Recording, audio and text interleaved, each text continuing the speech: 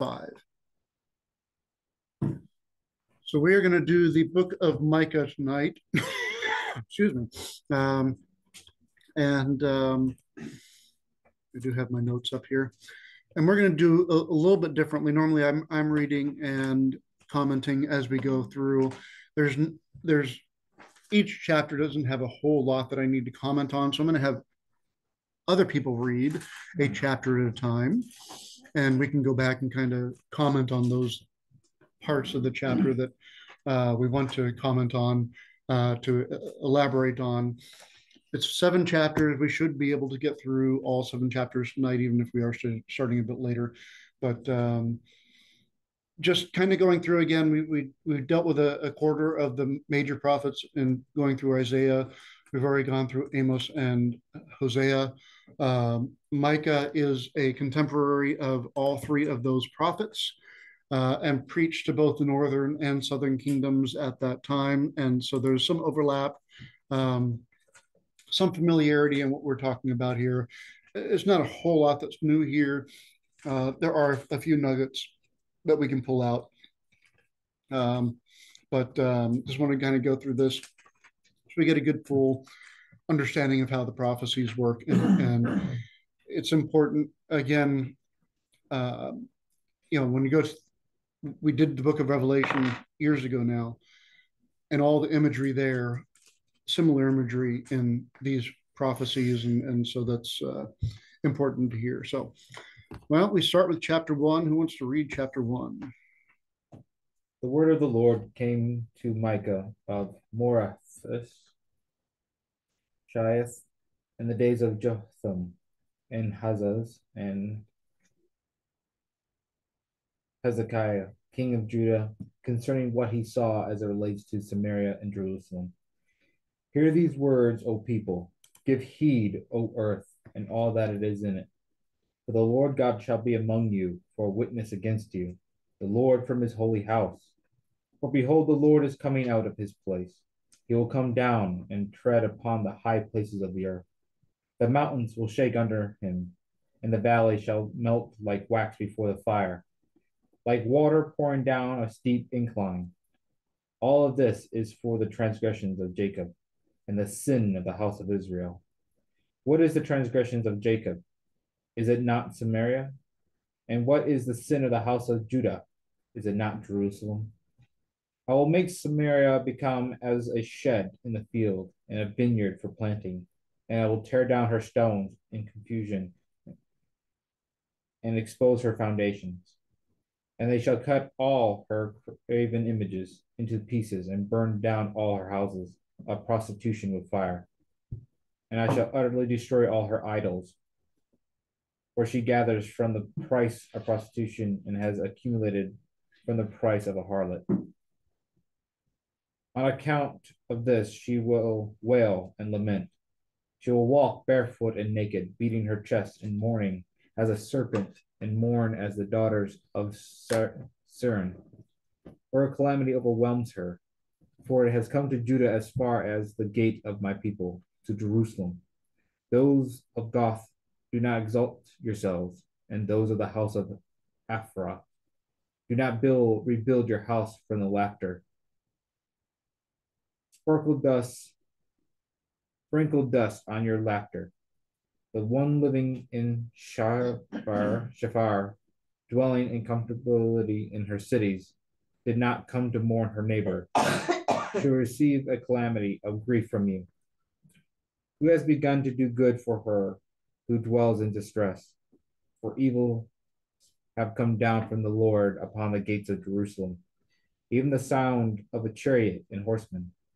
Those dwelling in Lashim, she was the beginning of sin to the daughter of Zion. For in you were found the transgressions of Israel.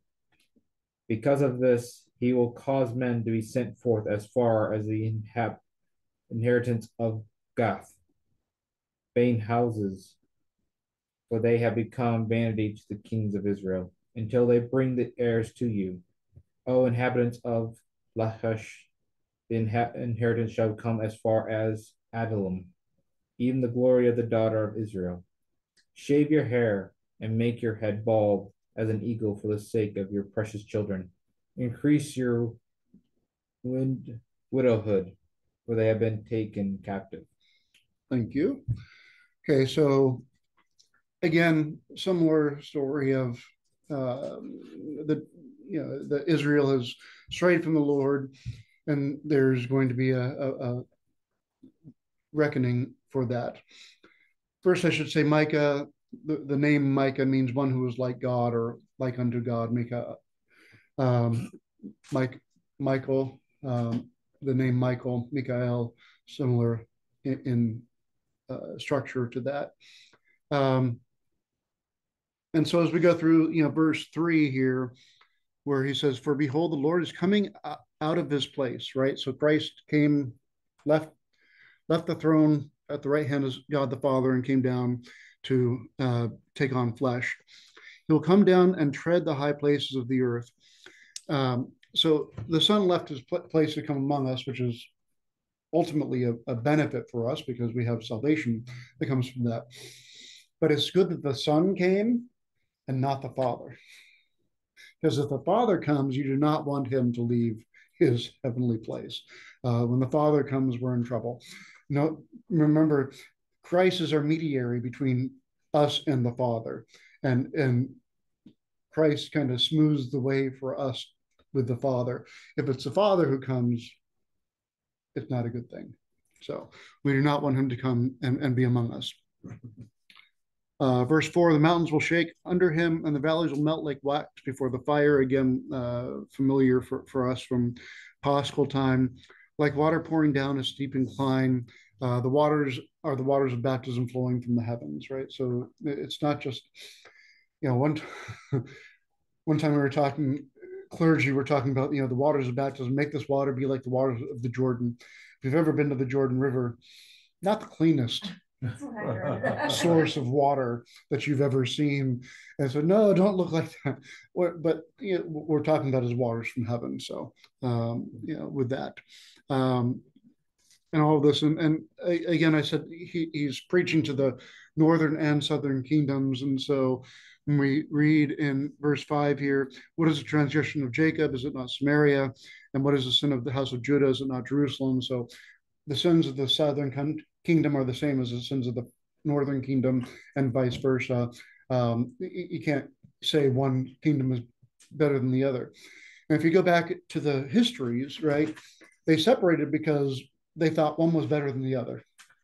And at the end of all this, God's saying, no, you're both the same. There's no better there. Both a pain. Yeah. Ultimately, and then we go through and read all of the criticism of Israel until 16. Shave your hair and make your head as bald as an eagle for the sake of your precious children. Increase your widowhood, for they have been taken captive. So eagles lose their plumage as they get older until they get sort of bald. And the whole point of that is, not only is it kind of the imagery of the crucifixion, but when we shave our head and it's a lamentation, and we do this for the sake of our children. Okay, the criticism or condemnation has come upon us, our generation, but maybe we can save the generation to come by lamenting and repenting ourselves, much as like we'll get to Job, or even Jonah, when Nineveh, that great city, repented and was saved. So okay, chapter 2, who wants to read that? They devised wickedness and were scheming evil on their beds. And at daybreak, they put their plan up into action, for they did not lift their hands to God. They coveted fields and plundered orphans. They oppressed families and plundered a man and his house, a man and his inheritance. Therefore, thus says the Lord, behold, I am devising evils against this tribe, from which you shall not lift up your neck, nor will you suddenly walk upright, for this is a time of evil. And that day, a parable shall be taken up against you, and a dirge will be wailing, saying, in misery we have suffered hardship. The portion of my people has been measured out with a measuring line, and there was no one who was able to stop him. Our fields have been divided among them. Therefore, there will not There will be no one to put out a measuring line for a lot of you in the assembly of the Lord. Do not shed tears, nor even weep over these things, for he will not dismiss the reproaches. Who says, the house of Jacob has provoked the Spirit of the Lord? Are these not his practices? Are not his words good with them? And have they not proceeded as predicted? And previously, for enmity, my people resisted against his peace. They flayed his skin to remove hope in the ravages of war. Therefore, those leading my people will be cast out of their luxurious homes. They have been driven out because of their wicked practices. Draw near to the everlasting mountains. Arise and depart, for this is not a final resting place for you on account of your uncleanness. You have been utterly destroyed by corruption. You are pursued by no one pursuing. You pursued a spirit built on falsehood.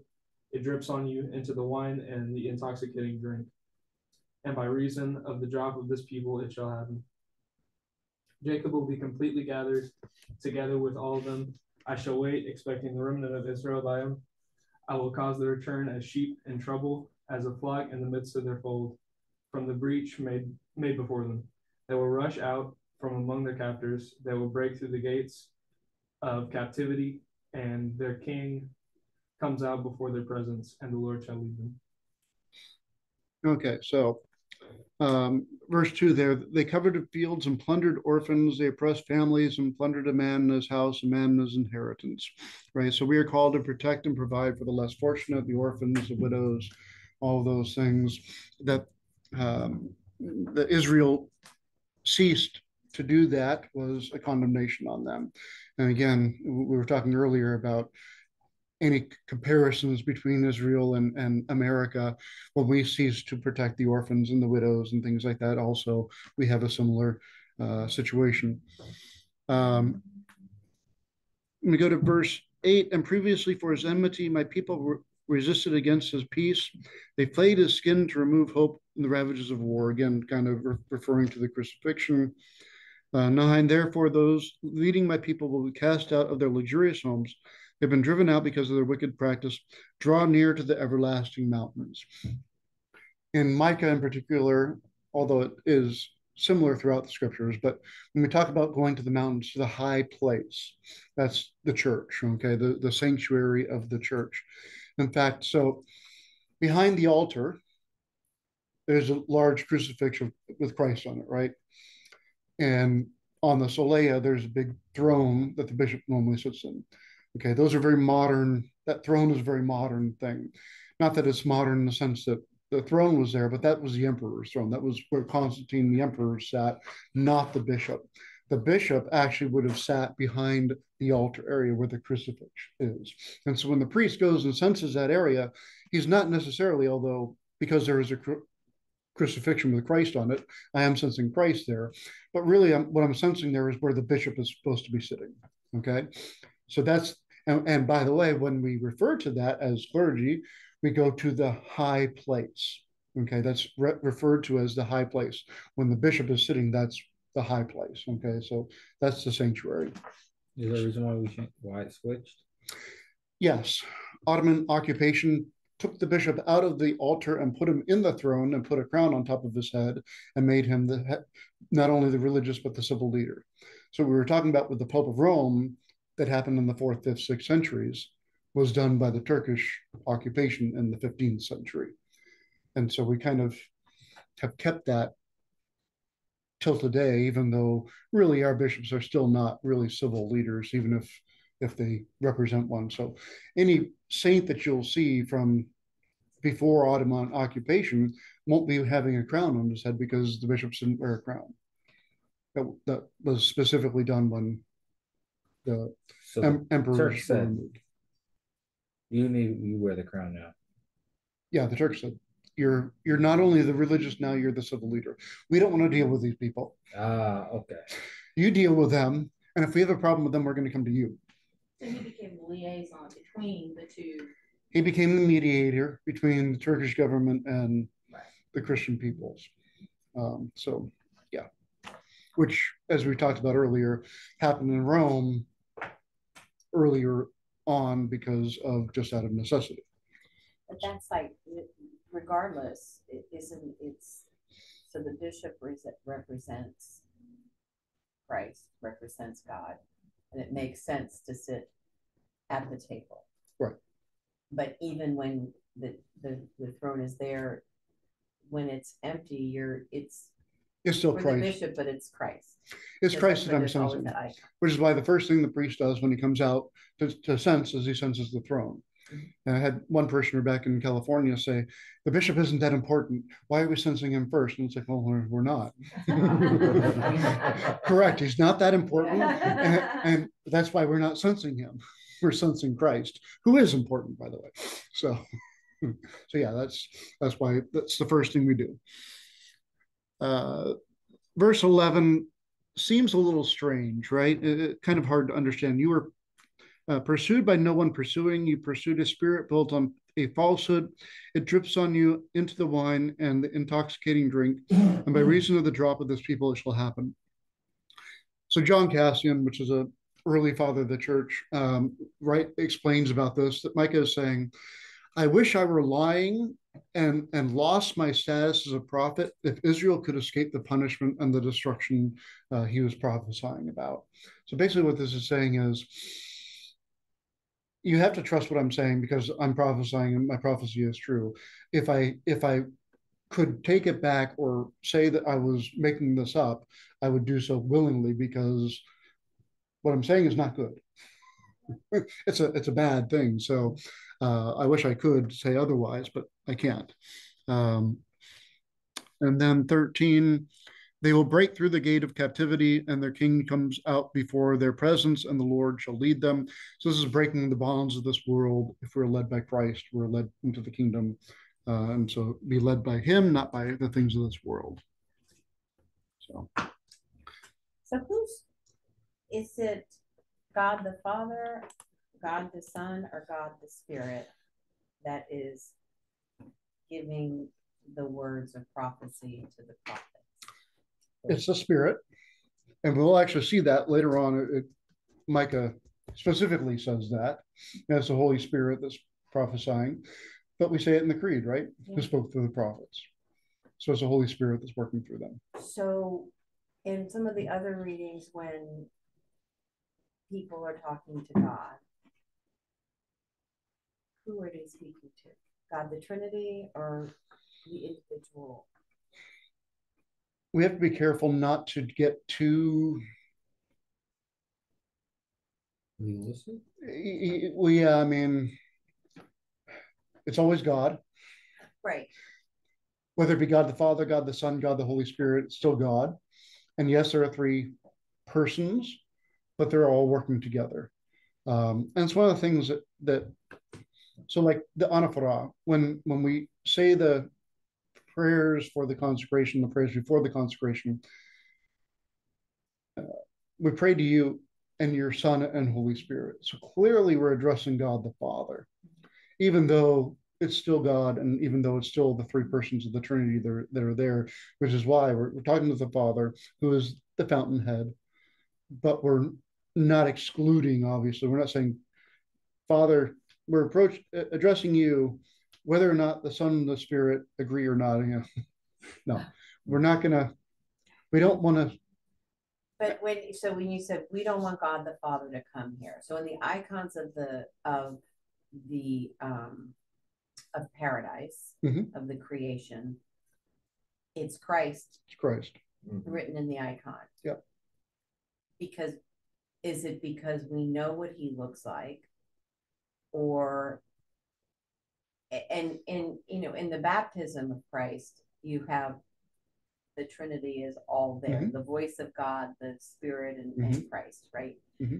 So, because people ask that question mm-hmm. in the bookstore, you know, right. Why is this? And it's because Christ is the one that comes onto the earth. Because he became incarnate, mm-hmm. because he took on creation, the creation that he himself created, right. But he became matter. And St. John Damascus really drives this home in his treatise on this when we were the Orthodox Church was discussing iconography. And he says, because Christ became matter, we can depict him. And we can depict the Holy Spirit in as much as we understand or have a physical description of it, whether it be tongues of fire or the dove. Okay. And we have to be clear that the Holy Spirit is not a dove. He came in the form of a dove. He is not fire. He came as tongues of fire. It's a simile. Um, but right in the baptism, oftentimes you'll have sort of this hand coming down and blessing, kind of depicting, in a way, the voice of God the Father blessing, this is my beloved Son.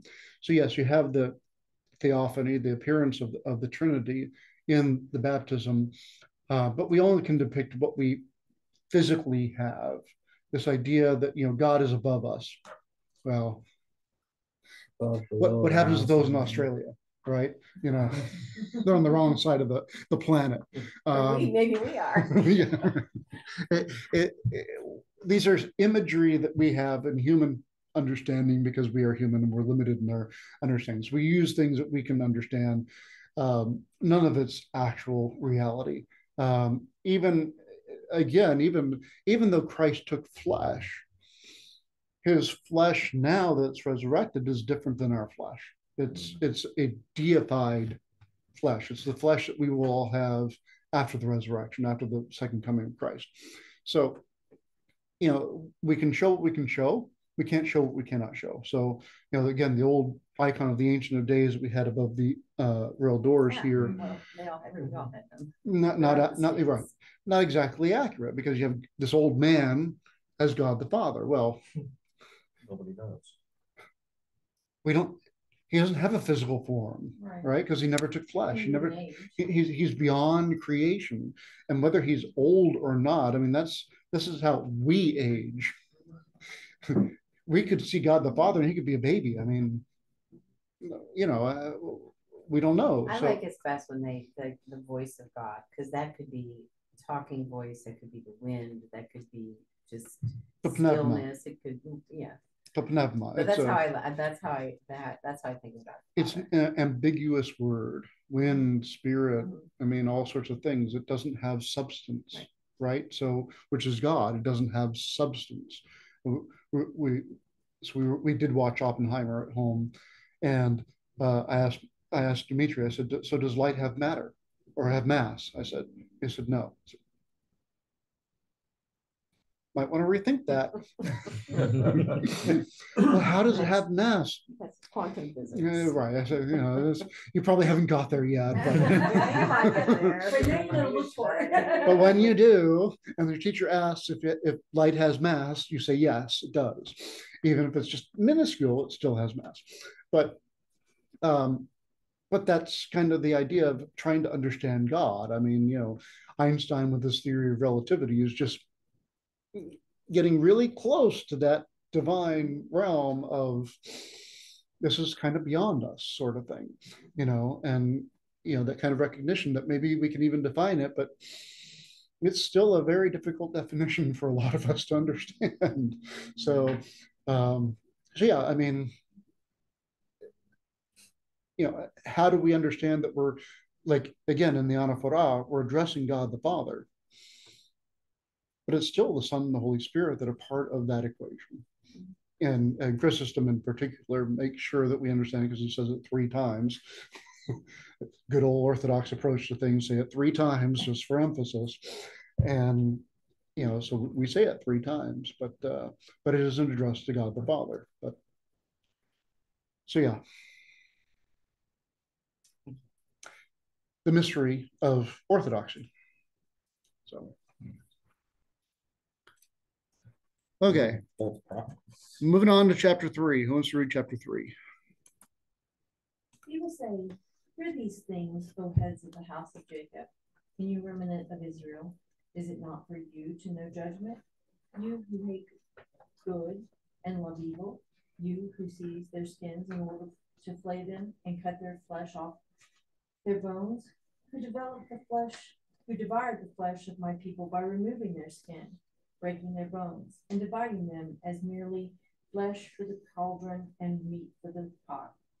Thus they will cry out to the Lord, but he will not hear them. Instead, He will turn his face from them at that time because they have done wickedly in their deeds against themselves. Thus says the Lord concerning the prophets who lead my people astray, who were proclaiming peace upon them while they in themselves ate, but who, when nothing was put in their mouths, stirred up their war against them. Therefore to you there will be darkness instead of vision, and to you there will be darkness instead of prophecy. For the sun will set on the prophets, and the day will become very dark on them. And the seers of dreams will be put to shame, and the prophets will be laughed to scorn. And all the people will speak evil of them, because there will be no one heeding them. Surely I shall strengthen myself in the spirit of the Lord, and of judgment, and of power, to proclaim to Jacob his ungodliness, and to Israel his sins. Indeed, hear this, you heads of the house of Jacob, and the remnant of the house of Israel, you who despise judgment and who are perverting everything that is upright, who build up Zion with bloodshed and Jerusalem with injustice. Her leaders make decisions founded on a bribe, and her priests give answers for pay, and her prophets prophesy for money. And they lean on the Lord, saying, is not the Lord with us? No harm can come upon us. Therefore, on account of you, Zion shall be plowed as a field, Jerusalem shall be as a shed in the field, and the mountain of the house as a grove of trees. Okay, so verse 1 there, he will say, hear these things, O heads of the house of Jacob, and you remnant of Israel, is it not for you to know judgment? It's the leaders who bear the greatest responsibility, for they should have known better, right? And so this is kind of what the Lord is saying, to the people of Israel. It's not just that the Israelites themselves strayed, but it's the people that kind of led them and accepted their straying there. So it's not a good thing. Verse 4, again, it's talking about that using human language to describe God, right? Thus they will cry out to the Lord, but he will not hear them, instead, as if he has ears. Instead, he will turn his face from them as if he has a face at that time, because they have done wickedly their deeds against themselves. And it's ultimately, people talk about, why does God send people to hell? And Orthodoxy really doesn't say that he sends people to hell. He kind of gives them what they ask for themselves, right? They send themselves to hell. They choose hell for themselves. And that's kind of what he says here, is they've done this to themselves. It's not that God turns away. It's that you're not asking for my help. You don't want my help. You don't want anything to do with me. Am I supposed to force myself upon you? God doesn't do that, right? It's our choice in what path we choose. Yeah. Correct. Who turned away? Yeah. Right. Who really turned away? He's always there. It's got to be us that makes that decision. It's more that we turned our face, because we have faces, first of all. Right. The second, we turn our face away from God, and what is he going to do? But also, when this is occurring, you're talking a whole group of people who weren't uneducated but they were uneducated in what terms we think. They didn't read, they didn't write. Right. So everything had to be descriptive in Correct. order for them to get a visual. It's a visual, right? Exactly. And then 5 and 6, thus the Lord said concerning the prophets, and this is just talking about false prophecies here. The darkness falls upon the false prophets. Their prophecies do not come to light. They don't come true. So, yeah. Verse 8, surely I shall strengthen myself in the spirit of the Lord. And there you go. Who's speaking here? The spirit of the Lord. Okay. And the judgment and his power to proclaim Jacob his ungodliness and Israel his sins. And then indeed hear this, again, the false prophets, you heads of the house of Jacob and the remnant of the house of Israel, you who despise judgment and are perverting everything that is upright. So the heretics are the ones who take the scriptures, take these things, and they misinterpret it, or they skew it in the wrong direction and use it to pervert what is right by misinterpreting things like the scriptures. And heretics do that, is they take something, especially in modern day times, they'll take one passage out of the scripture and say, well, this is what this means. Well, are you ignoring everything that came before that and everything that came after that? Well, and the one part about the pay and stuff, I mean, that still goes on today. People scam us for money, and they do it in the same fashion. They take something that I hate to say gullible, but gullible to listen to. Well, and how many televangelists or whatever, send me your money and I'll pray for you. Right. It's like, sacraments can't be bought or paid for. I mean, exactly. Well, Father, you get a salary. Well, I do have to provide for myself. St. Paul even himself said that. But, I mean, if I start going around in a private plane, right. Yeah, you might have a criticism. Well, and your salary is determined by a board and by the church itself. It's not you making a side gig over here preaching and saying, hey, cough up the coffers here, and then you go out and I'm not skimming off the top. Yes. Right. I mean, so it's so this is like a prophecy for all time. Correct. Because Paul, I don't know, you know me, I don't know what books things come from, but in the epistles, there's several places in the early church where there are people he said, people will pull you away. They will tell you these things. It is not true. And Christ, if you'll know when the second coming is coming. Don't you worry. It won't be subtle. Right. So don't listen to the nonsense. Correct. And this is like, this to me, I mean, from what I understand, from what you've said, the prophecies have nothing to do with the people at the moment, have everything to do with the people in the future, although the people in the moment can learn from them, but it's not for them, right? It's the next generation. And this is like for all time. Correct. Because we all turn our face away from God at some point. Mm-hmm. And if you are fortunate, you turn your face back and say, I'm going to open the door. I'll open the door. Right. You repent, metanoita, right? We change your face. Our face. We change our approach. And even the false prophecies. I mean, we can be from time to time led astray by a teaching that we think at the time makes sense, but the more we explore it, the more we look into it, the more we examine it, we go, wait a minute. Yeah, that wasn't right. Even at the councils, right? Yeah. Well, Orthodoxy has certainly had its moments where it was not going in the right direction. And at times, I mean, Gregory, the theologian, when he was Patriarch of Constantinople, had a church that was no bigger than this room in all of Constantinople, because that's how many Orthodox were not following Arianism until the truth prevailed. And it happens. I mean, and not to say that we shouldn't be upset with ourselves when we do have those moments, but rejoice more when we recognize, I was going the wrong direction and I've made a change, I've repented, and now I can move in the right direction. The prodigal son, right? Prodigal son, exactly. So I'm glad the I'm glad the Catholic Church stopped selling indulgences. Well, I don't know if they've stopped, but it's not on the level that they were doing.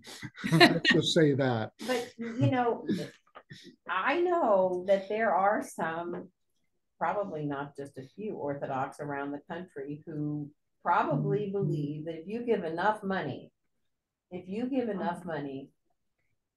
and there's a lot of people who have a lot of money, that you'll get into heaven. Yes. Because it's not just a Catholic thing. It's not just a Protestant. It exists. Just human beings think if you just give enough, someone's going to, whatever it is, wheat, money, water,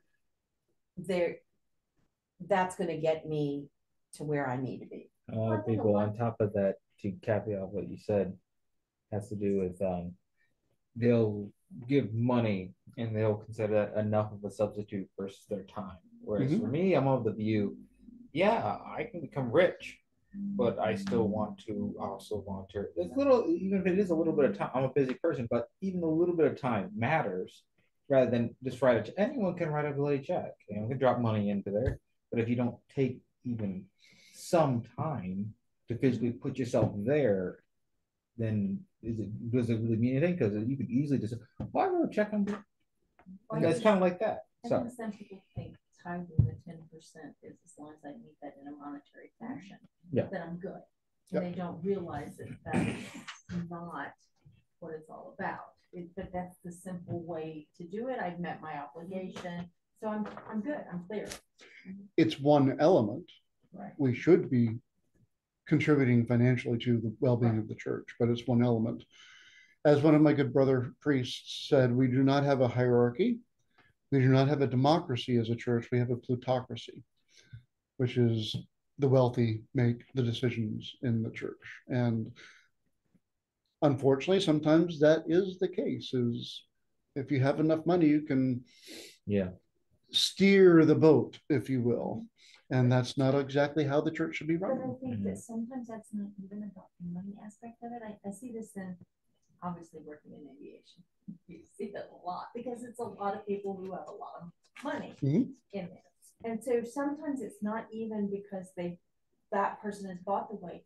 That person is used to being commanding because usually they've made that money by running a business or inherited where they've had servants and everything else.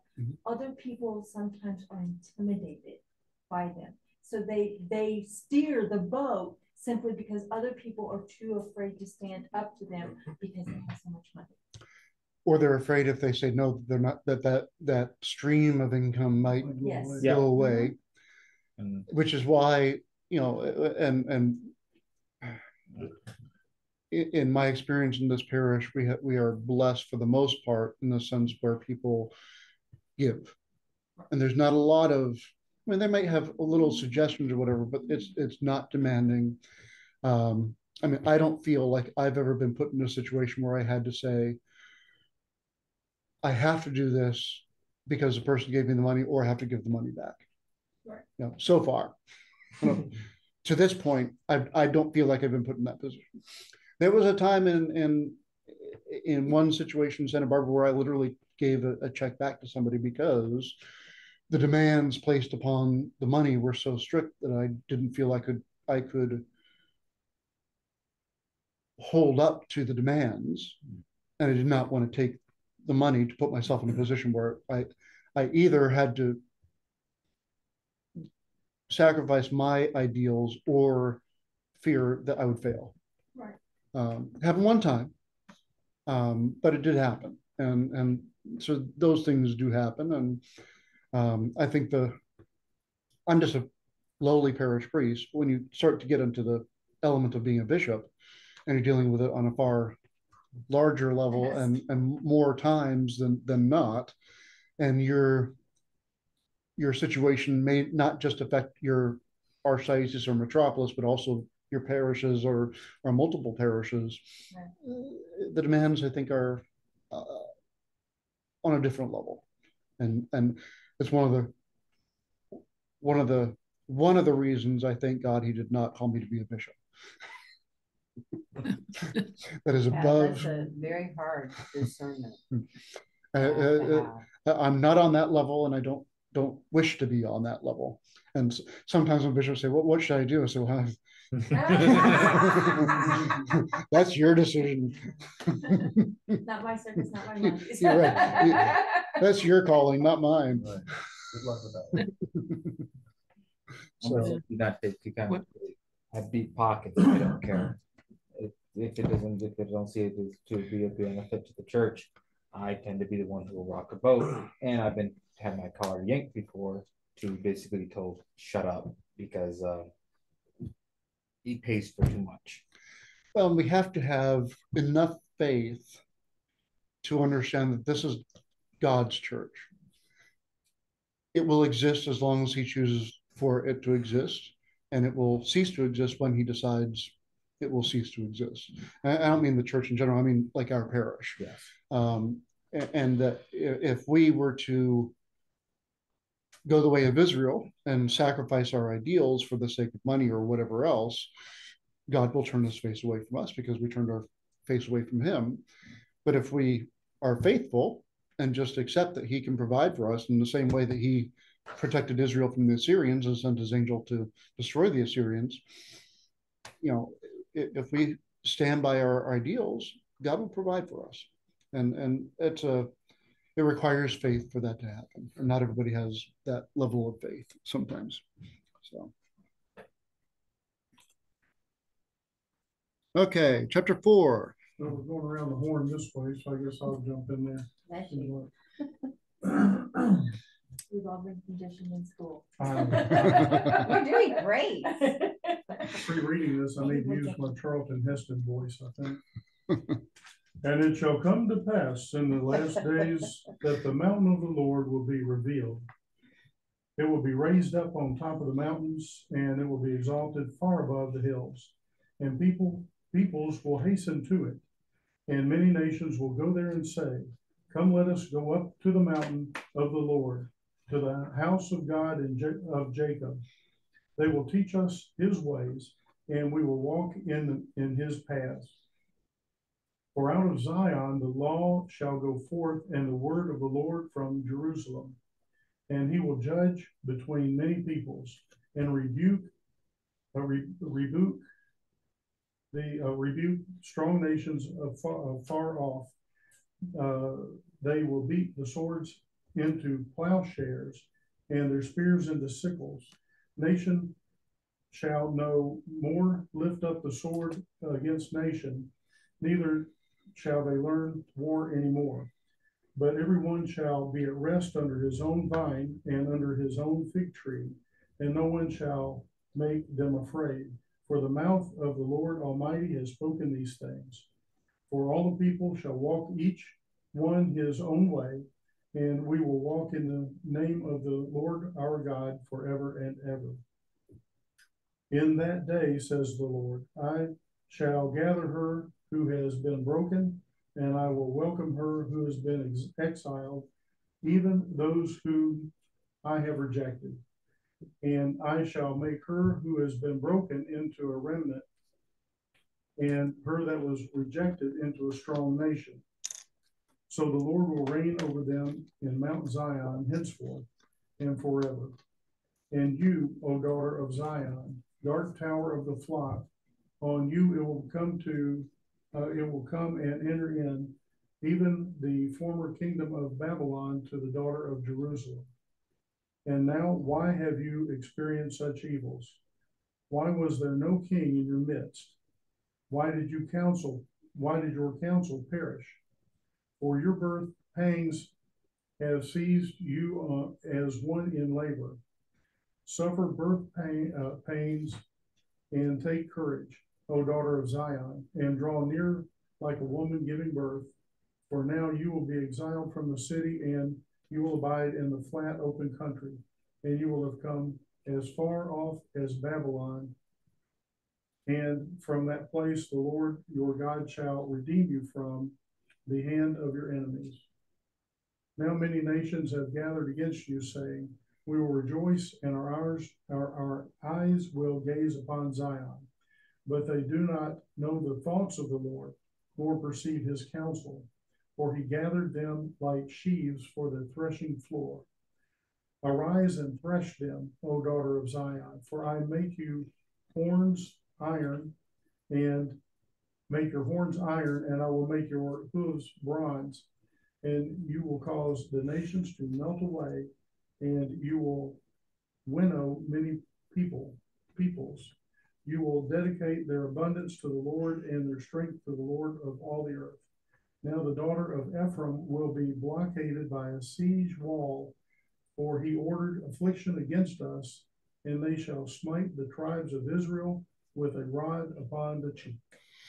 Okay, so much of that is talking about the church, right? I mean, especially when it talks about in the day I shall gather her, verse 6, all the female references there are in reference to the fact that ecclesia in Greek is a female uh, verb, and so it's referring to the church as being her, again, the bride of Christ, Christ being the bridegroom. So a lot of that has reference to the church there. Verse 1, and it shall come to pass in the last days, the mountain of the Lord will be revealed. Again, the mountain is the church of Christ. And so this is, again, much about the church. 2, and many nations will go there and say, come, let us go up to the mountain of the Lord, the house of the God of Jacob. They'll teach us his ways, and we'll walk in his paths. For out of Zion the law shall go forth. Now remember, Mount Zion is where the law is given, crucifixion, resurrection, the new covenant, as opposed to Mount Sinai, where the law that Moses received was.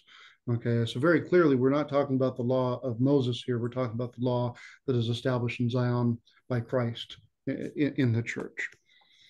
Verse 3, and he will judge between many peoples and rebuke the strong nations afar off. They'll beat their swords into plowshares and their spears into sickles. Again, the martyrs willingly die for the faith instead of fighting. And we're reaping here. We're gathering people in as opposed to killing people off. 4, but everyone shall be at rest under his own vine and under his own fig tree. Remember, Christ is the true vine, and then the withered fig tree that did not bear fruit. Here it's kind of the opposite, but everyone shall be at rest under his own vine and under his own fig tree, and no one shall make them afraid, for the mouth of the Lord Almighty has spoken these things. For all the people shall walk in his own way, but will walk in the name of the Lord our God forever. So again, just establishing the church within the peoples here. It's a reference to the church. So, okay, verse 5, or chapter 5. First part of this is going to be very familiar to you, hopefully. And you, O Bethlehem, house of Ephrathah, though you are fewest in number among the thousands of Judah, yet out of you shall come forth to me the one to be ruler of Israel. His goings forth were from the beginning, even from everlasting. Therefore he shall give them up until the appointed time for her to give birth. And then the remnant of their brothers will return to the sons of Israel. And he shall stand and see and shepherd his flock in the strength of the Lord. And they will dwell in the glory of the name of the Lord their God. For now they will be magnified unto the ends of the earth. And she will have peace, for when the Assyrian comes into our land and goes up upon our country, then 7 shepherds and 8 attacks from men will be raised up against them. They will tend the Assyrian with the sword, and the land of Nimrod in her trench. And he shall deliver you from the Assyrian should he come into your land, and should he come up over your borders. And the remnant of Jacob will be among the nations, in the midst of many peoples, as dew falling from the Lord, and as lambs in a field of grass, in order that none among the sons of men may assemble together nor resist. And the remnant of Jacob will be amongst the nations, in the midst of many peoples, as a lion among the cattle in the forest, and as a young lion among the flock of sheep, which, whenever it passes through, seizes and carries off its prey, and there is none to rescue. But your hand will be exalted above those oppressing you, and all your enemies will be completely cut off. And it shall come to pass in that day, says the Lord, I shall utterly destroy your horses from your midst, and destroy your chariots. And I shall utterly destroy the cities of your land, and demolish all your strongholds. And I shall drive away your sorceries out of your hands, and there shall be no soothsayers among you. I shall utterly destroy your carved images and the sacred pillars from your midst, and you will no longer worship the work of your hands. And I shall cut off your sacred groves from your midst, and destroy your cities.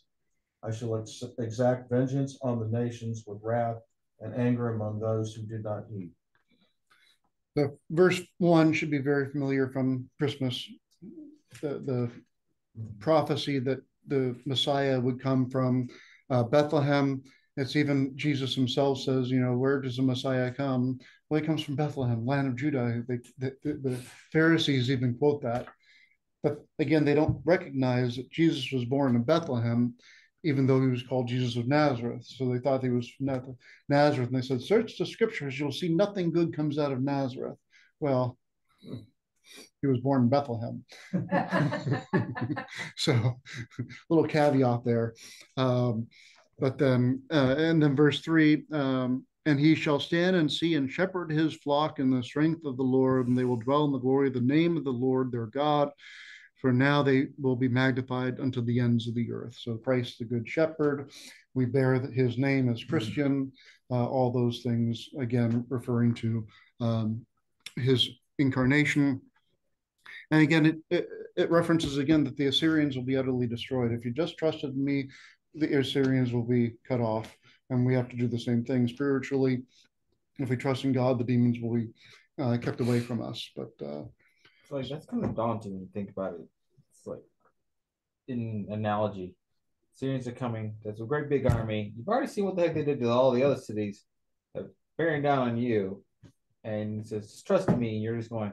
They're getting pretty close. You're getting really close. That's a little clue too close. All right, now I know you're just messing with me. Oh, you ain't doing anything, are you? Oh, no, I don't think you're doing anything.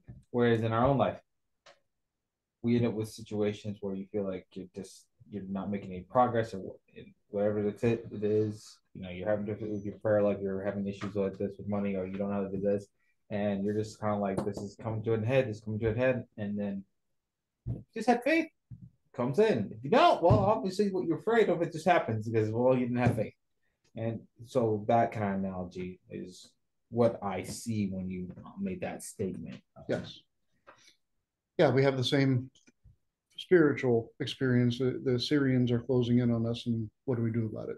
Do we have faith, or do we trust in our own resources and make a deal with Egypt to try and bring them in to protect us? So, but what we think is the right end of the story is oftentimes not what God sees as the end of the story.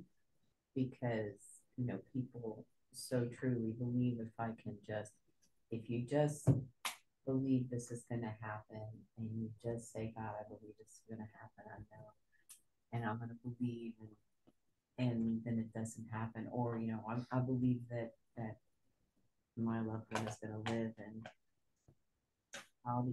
how dare you let them die, God? And it's like that was God's taking care of now.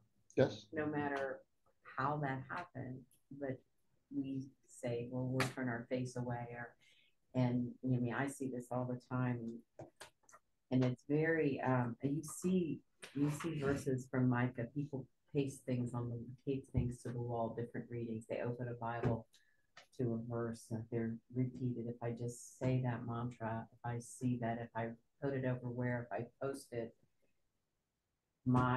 I know that God wants my child to get better, and sometimes that get better on the other side, and it's very poignant, and it's very, that's where your faith really gets tested as the family, but also as a physician. It's like, why is it? But it is. It's just where we are right now. It's also being a test to that aspect, but say for in the case of a father, trusting that the vengeance is in the hands of the Lord versus you taking matters into your own hand. I myself harm my child. Oh no, I rather just avoid the situation because this is not something that I want to deal with. I don't know if I would be able to let go and just trust. Like, I mean, I happen the time you might get him in the jail stuff. All I know, but I got to be trusting in the Lord that you will handle it. Vengeance will be your hand. I am your servant. Anyone who harms your servant will answer to the king. Who are we to? Who are we? We're not the king of the servant. Just trust in the king and his judgment and his vengeance. Pray for them too, because that's one heck of a vengeance. But yeah, I mean,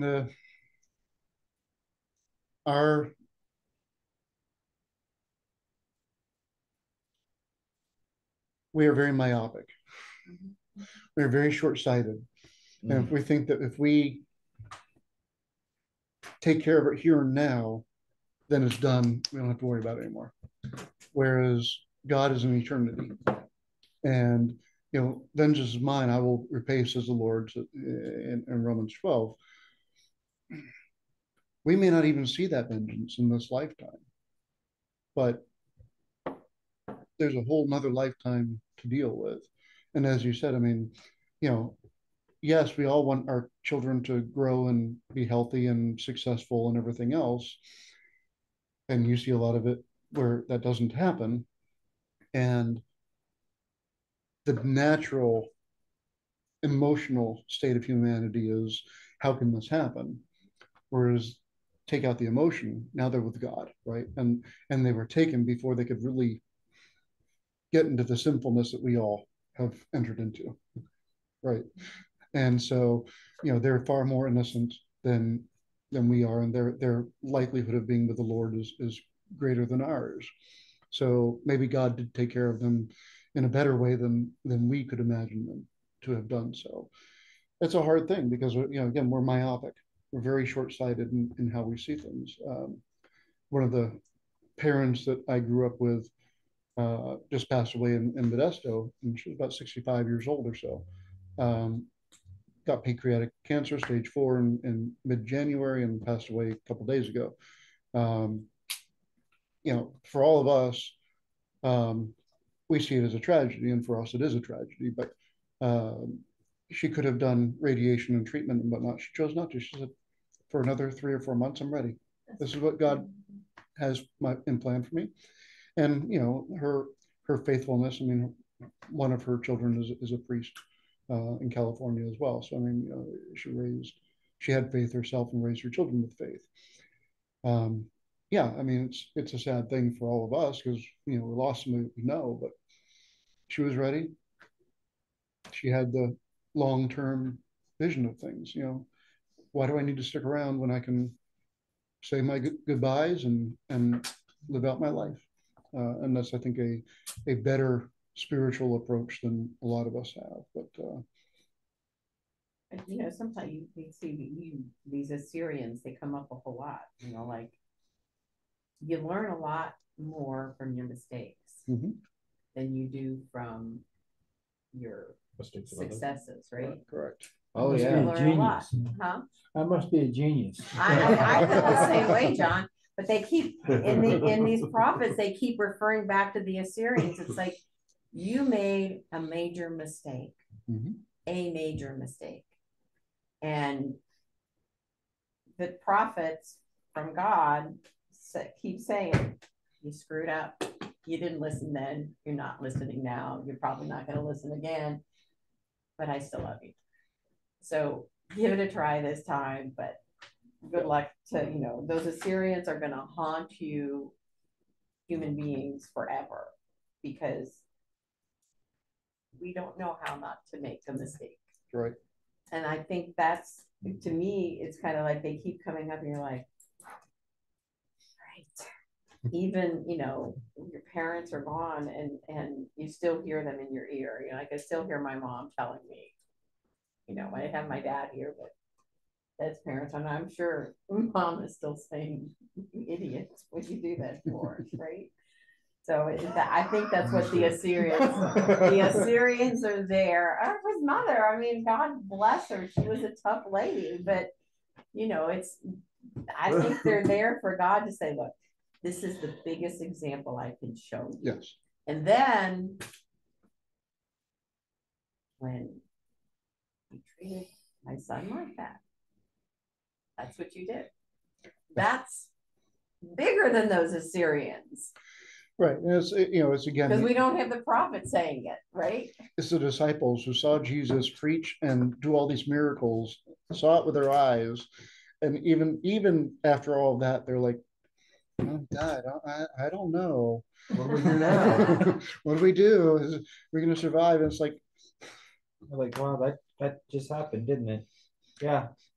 Oh no. Oh, and no. the ladies went and said, we're going to go take care of his body. And then he wasn't there. He's gone. But if the disciples can do that, what chance do we have to? The reading today, Peter. No. I don't know him. Sorry. The funny thing is, Modesto, actually, Turlock has a very large Assyrian population. And so I grew up with a lot of Assyrians. And see, in your face. they're right there. And they converted. I didn't learn a lot of the language, but one word I did learn was to say, how to say what, which is move. And so if you we would see a group of guys talking and speaking in Assyrian, just walk up behind them and go move, and they like start to repeat stuff and move. Oh. So anyway, you had to have some fun. So all right. Chapter 6. Now hear the word of the Lord. The Lord says, arise, plead your case before the mountains, and let the hills hear your voice. Hear, O mountains, the judgment of the Lord, in your valleys, the foundation of the earth. For the Lord has a case against his people, and he will contend with Israel. My people, what have I done to you? How have I grieved you? Answer me, for I brought you up to the land from the land of Egypt and redeemed you from the house of bondage, and I sent you to Moses and Aaron and Miriam. O my people, remember now that what King Balak of Moab plotted against you, and what answer Balaam, the son of Beor, gave to him from the reeds as far as to the Gilgal, and the righteousness of the Lord might be known. How shall I come to understand the Lord and devote myself to the Most High God? Shall I reach him with burnt offerings, with year-old calves? Will the Lord be pleased with thousands of rams, or with myriad of streams of oil? Should I give my firstborn for my ungodliness, the fruit of my body, or for the sin of my soul? He has shown you, O man, what is good. Or what does the Lord seek from you but to do justly and to love mercy and to be ready to walk with the Lord your God? The Lord's voice shall be proclaimed in the city. Shall save those who fear his name. Hear, O tribe, who will put the city in order. For there is not a fire there in the house of the lawless, storing up lawless treasures with insolent unrighteousness. Will the lawless be justified by a balanced scale, or a bag of deceitful weights, from which they accumulated their ungodly wealth? And those that dwell in the city have spoken lies and exalted themselves with their own mouth.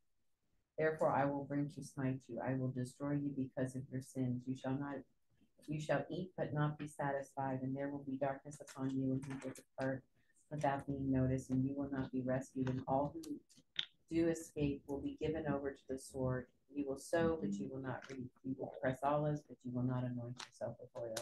You will make wine, but you will not drink any of it, and the statutes of my people will be utterly abolished. For you have kept the ordinance of Omri and done all the works of the house of Ahab. You walked in their counsels so that I should deliver you over to complete destruction and make your inhabitants into a hissing, and you will bear the reproach to the peoples. So verse 3 there, oh my people, what have I done to you, etc. That's Holy Week, right? Holy Thursday on is what have I done to you? Answer me. What I gave you all these things. And so beautiful hymnology there. 6 and 7, sacrifice is not what God wants, but to follow his commandments. Again, a theme that we've heard over and over and over again. And verse 8 again, he has shown you, O man, what is good. Again, don't speak good. He's shown you what is good. Do it. He's shown you the way. He doesn't just preach to you how to do it. He's giving you the example of what to do there. And again, the deceitful weights, right? When you're doing weights and measures, you just have to have it be a half an ounce off. Multiplied over multiple times, you can get a lot of wealth that way, right? So, I mean, the balance of justice, et cetera, et cetera. So, just again, imagery here of, you've done evil, now we have the retribution. So, and the establishment of the church. So, chapter 7 to finish off. Would you say that it is like in this, but rather a God revealed way of life? Yes, God teaches us how to live, and not only, I mean, in the scriptures, but then Christ literally came and this is how you live. So I forgot my glasses. I can't see. John can't read, so he can't see. All right. Mom, do you want to read, or Susan? Chapter 7? Mom, you're muted. I'm the reader. Okay. Woe is me, for I have become like one harvesting stubble, like one gleaning small grapes after the vintage grapes are picked, but not finding myself for any cluster of the first fruit to eat. Woe is me, O my soul, for the God-fearing man has perished from the earth, and there was no one upright among the men. They all lie in wait, even, unto blood, and each one grievously oppresses his neighbor. They prepare their hands for evil. The prince demands a gift, and the judge speaks flattering words. It is the desire of their soul.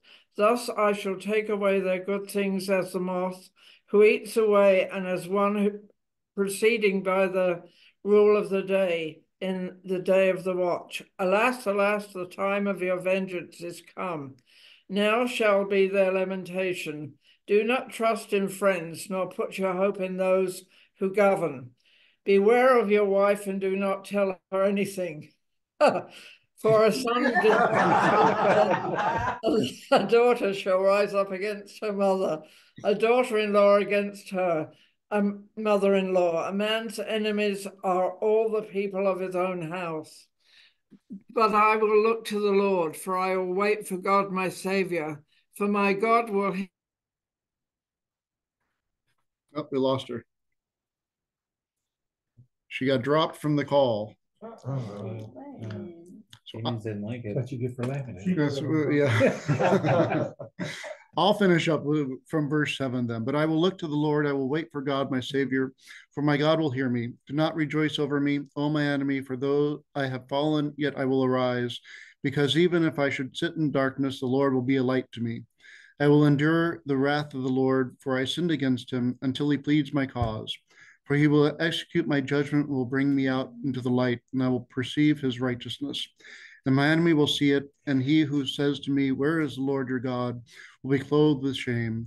And my eyes will look upon him, and now he will be for trampling upon as mud in the streets.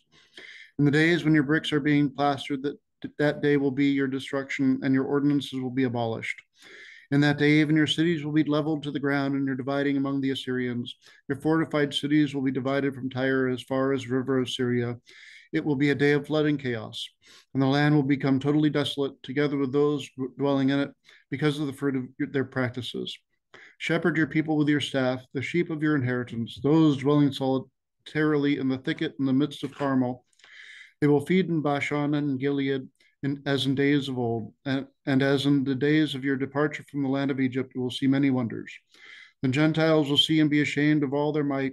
They will cover their mouth with their hands, and their ears will become deaf. They shall lick the dust like serpents crawling on the earth. They will be confounded in their confinement and be amazed at the Lord our God, and they will be afraid of you. Who is like a God? Who is a God like you? Removing wrongdoings and passing over the ungodliness of the remnant of his inheritance. He does not keep his anger as a witness, for he delights in mercy. He will return and have compassion on us. He will subdue our transgressions, and all our sins will be cast into the depths of the sea. He will give truthfulness to Jacob and mercy to Abraham, as he swore to our ancestors from days of old.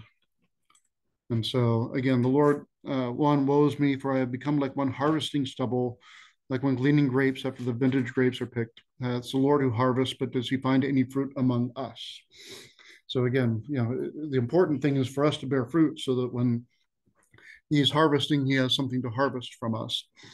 The part that we laughed at, Christ actually quotes directly in Matthew 10:35 and 36 and Luke 12:53. It's noticed twice there that that we can't even trust in our kinsfolk and whatnot. We have to trust in God.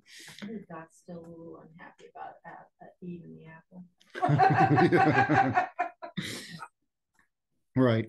And 18, then who is a God like you, removing wrongdoings, passing? Christ shows his divinity by forgiving our sins. But we're going to sing this on Sunday of Orthodoxy. Who is a God as great as our God, right? Mm-hmm. So reference and on the I got during the agape service. the agape service. Yeah, it's a few times throughout the year, but it's a beautiful hymn. But again, just reminding what God is there that is like our God. It's like saying King of King, Emperor of Emperors, God of Gods. Correct. So, okay, so that was the book of Micah, very short book, but again, dovetailing again with Isaiah, with Amos and Hosea. Again, so many things referencing when Christ comes and the church is established, that you can look back and say, okay, there's the prophecy that is being fulfilled here in Christ. So next week, before we start our pre-sanctifieds, I think we'll go through the book of Joel and maybe talk about where we want to go from there come next season for Bible studies. So Did you get the thing I sent you about the saint? I texted you one morning about